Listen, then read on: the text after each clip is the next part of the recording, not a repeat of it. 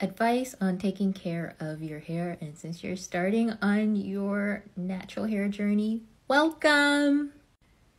So this is advice that I give anybody when they want to start caring for their hair. And the first one is to pay attention to your hair, because one, our hair can change, right? Like the porosity can change, and that's just natural. Sometimes, like, we notice that the roots of our hair are poofy and the ends are more defined, and that's because the ends of our hair are the oldest part of our hair, and thus it becomes more porous, and our hair, through wear and tear, becomes more porous. Fun fact is that healthy undamaged hair is naturally hydrophobic, meaning repelling water.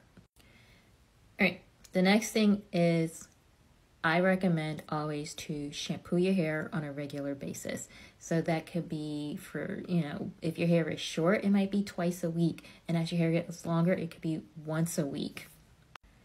But you don't want to go more than 2 weeks, 3 tops if you really have to, without actually shampooing your hair. Because when you shampoo your hair, you're removing product buildup and you're lifting the cuticle so that your hair can absorb moisture, and that's how your hair gets hydrated.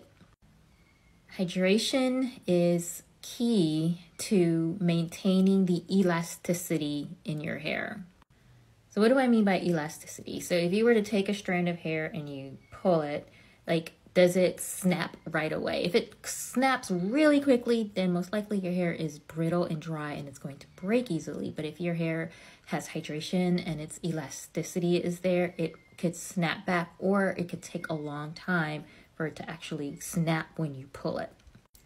But you don't want to overdo it with the hydration, and I do find like that could be where we tend to go wrong, where we think like moisture's good, let me get more moisture into our hair. So if your hair isn't damaged, you don't need to do deep conditioning treatments. If your hair is dry, it might be because your hair isn't pulling in enough moisture, and that's where the shampooing comes in. And you always want to follow up with shampoo with a good conditioner. And then the last one is I always recommend heat drying over air drying.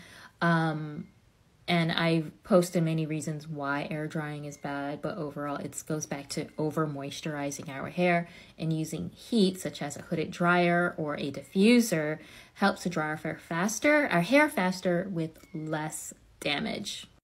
And I recommend heading over to wondercurl.com. I have a healthy hair planner that also gives you a lot of great information. And you can also download our free hair care workbook.